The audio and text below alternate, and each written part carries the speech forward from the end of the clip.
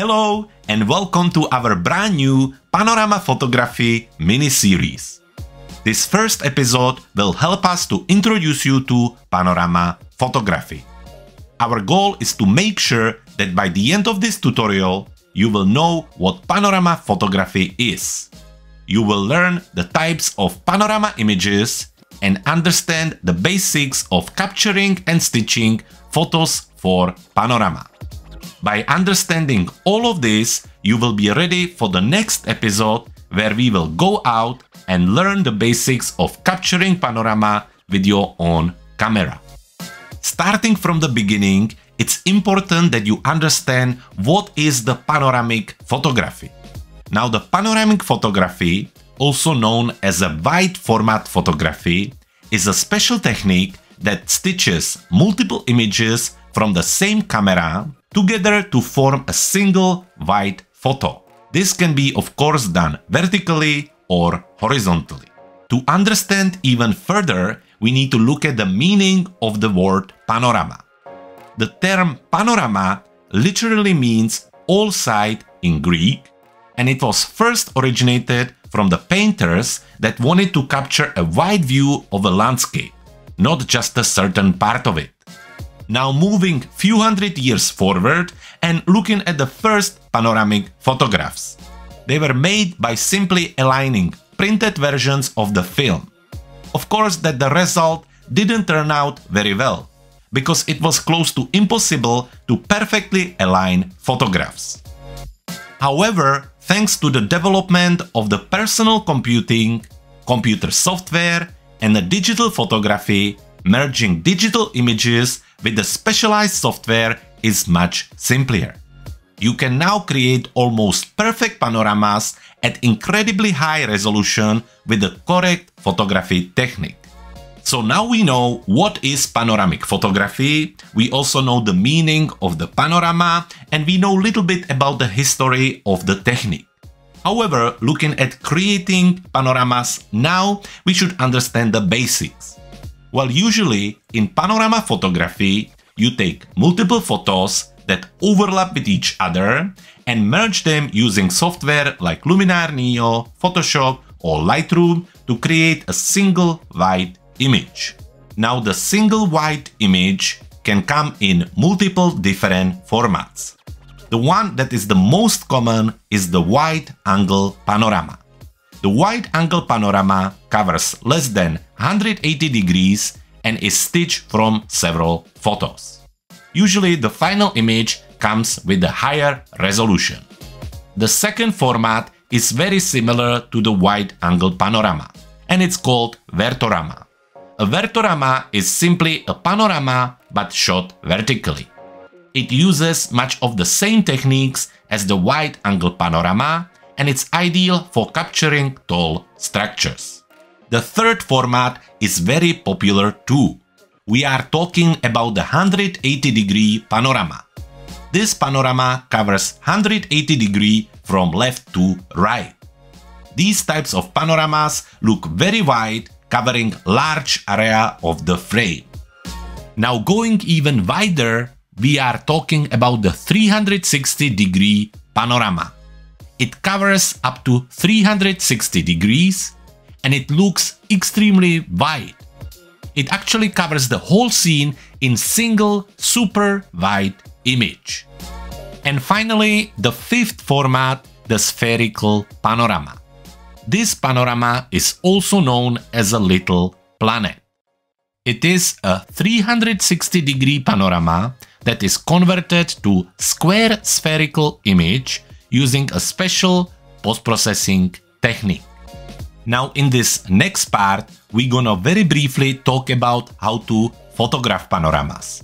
And the reason why we're gonna be brief is that in the next episode, I'm gonna actually take you out and show you and explain you how to photograph the panoramas. So very briefly, let's go back to the beginning and once again talk about what is panoramic photography.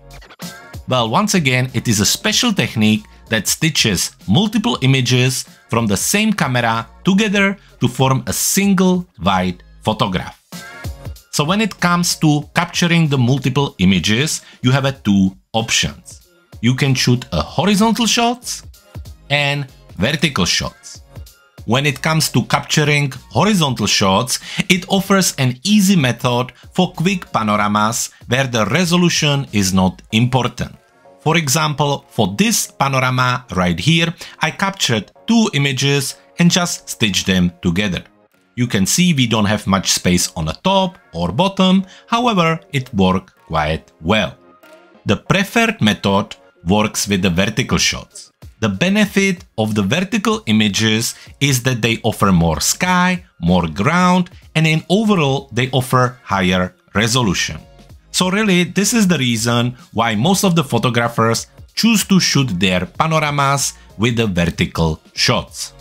Just like in this example here, you can see that this panorama was captured with 4 vertical shots. They were stitched together and it offers more sky, it offers more of the landscape, and the picture itself would definitely have a higher resolution.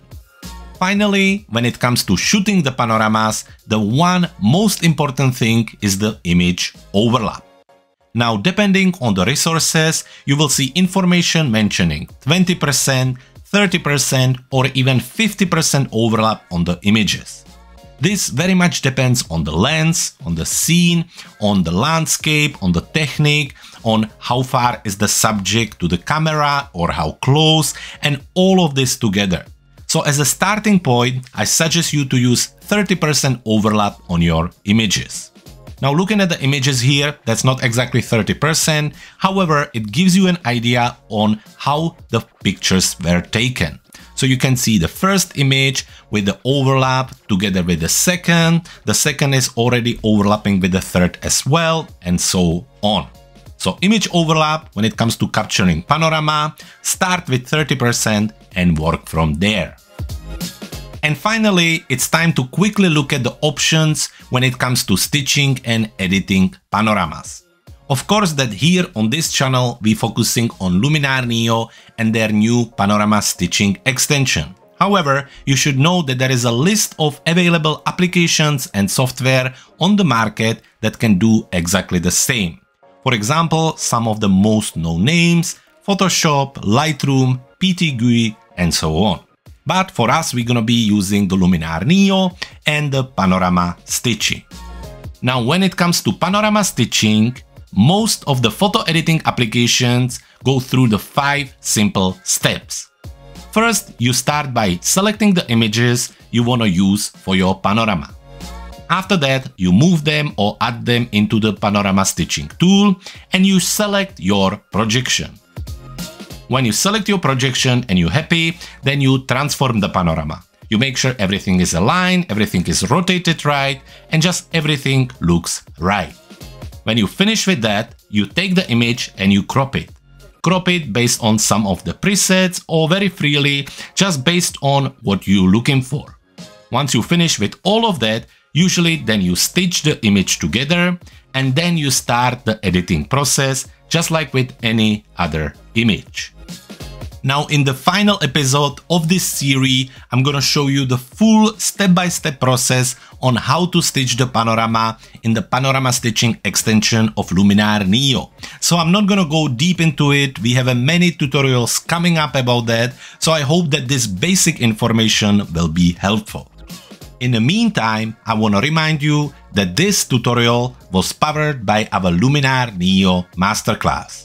When you're ready to unlock the true potential of this amazing photo editing application, this course is exactly for you. You will be able to dive deep into the world of Luminar NEO with our comprehensive course. It features over 70 lessons packed with over 6 hours of high quality 4K training videos. If you want to find out more about it, head to our website cleverphotographer.com. And if you want to get the best possible price, make sure that you follow the link in the description of this video. And there you have it. If you want a copy of our popular Luminar NEO shortcut cheat sheet, there is nothing easier than heading to our website cleverphotographer.com/LuminarGive. While you're there, you can also check out one of our popular Luminar NEO products, or you can stay here and watch more videos about Luminar NEO. For today, I hope you enjoyed this episode. If you did, please make sure that you like, comment, and share on this video. And also don't forget to subscribe to our channel so we can keep creating content like this. For today, thank you very much for watching. My name was Jakub, and I can't wait to see you in the next video.